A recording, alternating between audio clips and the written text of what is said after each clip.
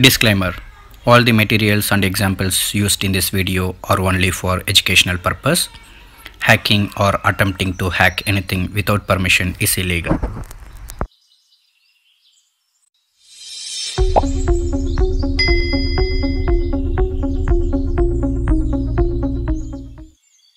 Ethical hackers play a crucial role when it comes to safeguarding and protecting an organization's networks from unauthorized access. In today's digital era, there is a high demand for ethical hackers across the world, and this demand is forecasted to grow. So if you want to become an ethical hacker, one of the most important certifications that you must possess is the CEH certification. On that note, hey guys, welcome to yet another informative video by Simply Learn.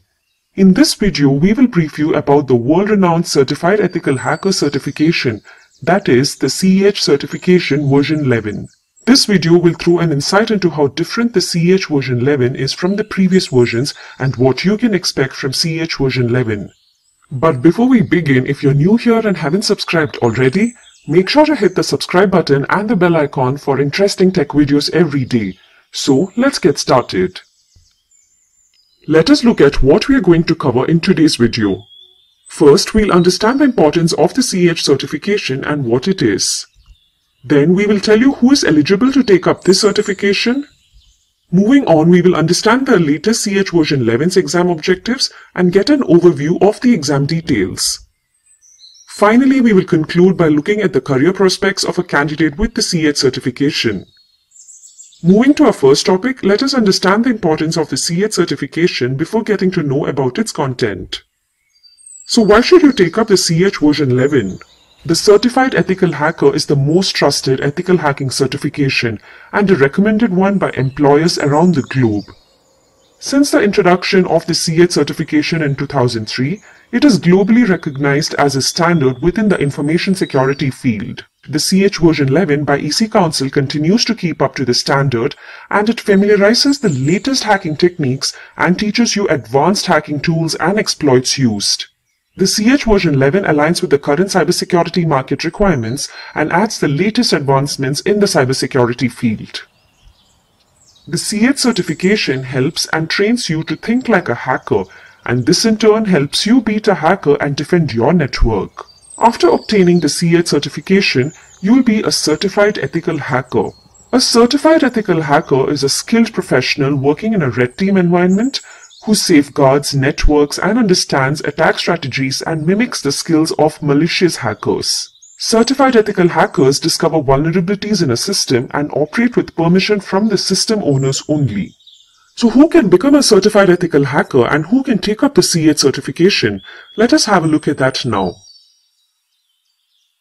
In the first case, to be eligible for the CEH certification exam, you need to attend the official training from authorized EC Council training partners. It can be an online training or tutor-led training from EC Council learning partners. Only then are you eligible to take up the CEH certification exam. So a candidate who has completed an official EC Council training is eligible to take up the exam without going through the application process. Or in the second case, in order to be considered for this credential, you need to have at least 2 years of work experience in the information security domain, and you must pay a non-refundable application fee and submit an eligibility application form. Once it is approved, you can take up the CEH exam. After the application is approved, you can purchase the test voucher. In the latest version of the CEH, we will see the addition of various core concepts. Moving on to our next topic, let us see how different the CEH version 11 is and few of its objectives. Firstly, it outlines ethical hacking concepts, cyber kill chain concepts, an overview of information security, and various laws and regulations related to information security. This certification briefs you about the phases of system hacking, attacking techniques, and how you can maintain access. It also briefs you about footprinting concepts and ways of utilizing footprinting tools along with necessary countermeasures. The next objective is to familiarize with vulnerability assessment along with a hands-on experience of various scanning tools.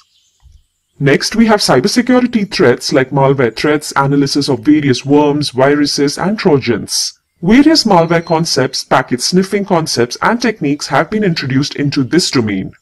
It also highlights the concepts related to social engineering, denial of service attacks, SQL injection, and evasion techniques. It also speaks about wireless hacking concepts and mobile device management. The concept of operational technology is a new addition this time. Next is getting acquainted with honeypots, IPS, their evasion and protection.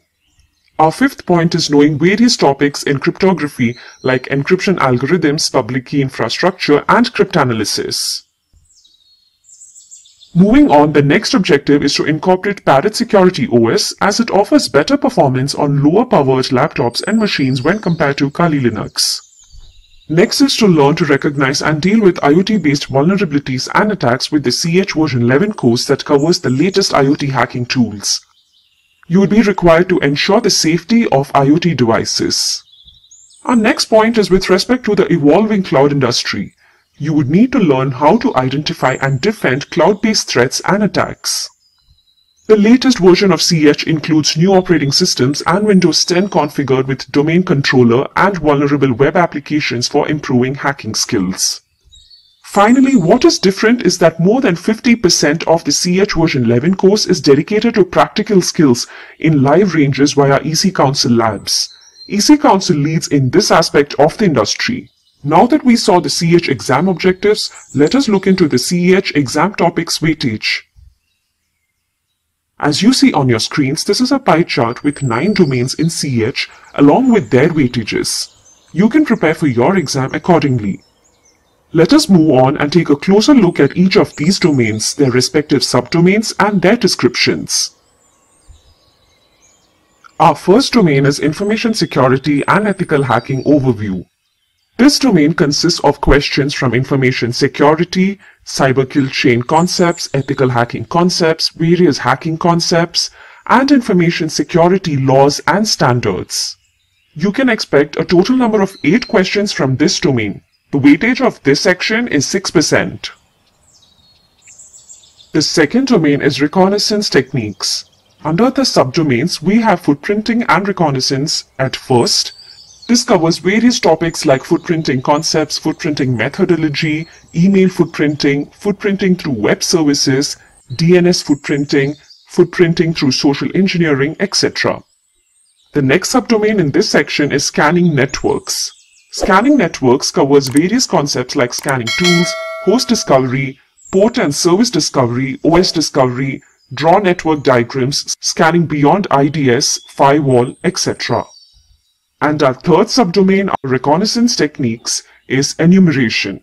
Various topics like SNMP enumeration, NTP and NFS enumeration, SMTP and DNS enumeration, and enumeration countermeasures are covered under this subdomain. A total of 26 questions will be asked from this domain. Under footprinting and reconnaissance, you will have 10 questions, and under scanning networks, another 10, and finally under enumeration, you will have 6 questions. A total weightage of 21% is given to this particular topic. Our third domain is System Hacking Phases and Attack Techniques. Under our third domain, our first subdomain is about Vulnerability Analysis. This subdomain covers topics on vulnerability assessment, vulnerability classification, vulnerability assessment solutions and tools, and various vulnerability assessment reports. Our next subdomain is about system hacking. You have concepts like gaining access, cracking passwords, vulnerability exploitation, escalating privileges, maintaining access covered under this subdomain. And finally, we have malware threats under this domain. Malware threats incorporate concepts like APT concepts, Trojan concepts, virus and worm concepts, malware analysis, and so on. A total of 21 questions will be asked from this domain. Under vulnerability analysis, there will be 9 questions asked, system hacking another 6 questions, and finally under malware threats you will have 6 other questions asked. That sums up to a total 21 with a weightage of 17% for this domain. Our fourth domain is about network and perimeter hacking. Here you have various subdomains and one of it is social engineering. Under social engineering, you will be asked questions based on social engineering techniques, insider threats, impersonation on social, networking sites, identity theft, and so on. You'll also have various questions on the sniffing concepts as it is another subdomain. You can also expect questions from the denial of service subdomain. Here, questions related to botnets and DDoS attacks will be asked. Various session hijacking concepts are another crucial part of this domain. The final subdomain is about evading IDS firewalls and honeypots.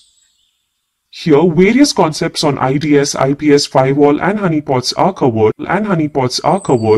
You will need to understand how to evade IDS and firewalls and how to detect honeypots.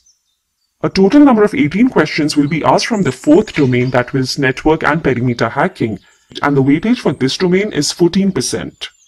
Our fifth domain is about web application hacking, and our first subdomain in it is hacking web servers. This incorporates concepts related to web server attacks, web server attack tools, patch management, and so on. The next subdomain is about hacking web applications. Here you have various concepts related to bypass client-side controls, analyze web applications, footprint web infrastructure, attack access controls, and how to perform injection attacks, and so on. Finally, under the SQL injection subdomain, you will have questions based on SQL injection, the types of SQL injection, the SQL injection methodology, SQL injection tools, evasion techniques, and SQL injection countermeasures. Here, a total of 20 questions will be asked from this domain. And that is, a weightage of 16% will be given to the web application hacking domain. Our sixth domain is solely devoted to wireless network hacking. This domain focuses on hacking wireless networks, various wireless concepts, wireless encryption, wireless threats, wireless hacking tools, various hacking methodologies, Bluetooth hacking, and wireless countermeasures are covered. A total of 8 questions will be asked from this domain with a weightage of 6%. Our seventh domain is all about mobile platform IoT and OT hacking. Our first subdomain here is hacking mobile platforms. Here, the concepts that are touched upon are mobile platform attack vectors, hacking Android OS, hacking iOS, mobile device management, and mobile security guidelines and tools. Our next subdomain here is about IoT and OT hacking, which covers concepts on IoT hacking tools, its methodologies, countermeasures, and it also speaks about OT concepts, OT attacks, OT hacking tools, and OT countermeasures. You have a total of 10 questions asked from this domain with a weightage of 8%. The next domain is very interesting and it is all related to cloud. The cloud computing domain covers concepts based on cloud computing, serverless computing, cloud computing threats, cloud hacking, and cloud security. The weightage given to this domain is 6% with a total number of questions of 7. And finally, we have cryptography as our ninth domain. As the name suggests, this domain covers topics based on cryptography concepts, encryption algorithms, cryptography tools, public key infrastructure, email encryption, disk encryption, cryptanalysis, and countermeasures. And 7 questions will be asked from this domain with a weightage of 6%. Now that you saw the CEH exam topics weightage, let us have a closer look at the CEH exam details. Let us first have a look at the CEH exam based on MCQs. The exam title is Certified Ethical Hacker with the exam code of 312-50. This exam will have 125 questions with a time limit of 4 hours. The test format is multiple choice questions. The pass percentage varies ideally between 60% to 85%. Now let's have a look at the CEH practical exam details. In order to gain the CEH master recognition, it is mandatory that you take up the CEH practical exam as well. The exam title is Certified Ethical Hacker Practical, and this practical exam will have 20 questions with a duration of 6 hours. The exam format will be iLab Cyber Range, and finally the passing score for the CEH practical exam is at 70%. After clearing both the MCQ based exam and the practical exam, you can get the CEH master recognition. Now that we had a look at the CEH exam details, let us have a look at the career prospects for a professional with this certification. Having the CEH certification guarantees that you have an insight into the hacking world. Hence, companies want to hire professionals who can think like a hacker and safeguard their networks and systems. A candidate with the CEH certification can apply for various cybersecurity job roles such as penetration tester, security engineer, and information security analyst from the long list. According to pay scale, the annual average salary of a CEH professional in India is ₹5 lakhs per annum. Meanwhile, in the United States, a professional holding the CEH certification earns nearly $93,000 on an average basis annually. Now that you had a look at the CEH version 11 certification and its career prospects, what are you waiting for? Get certified with Simplilearn and bag that CEH certification. And with that, we have come to the end of this video on CEH version 11 certification. I hope it was informative and interesting.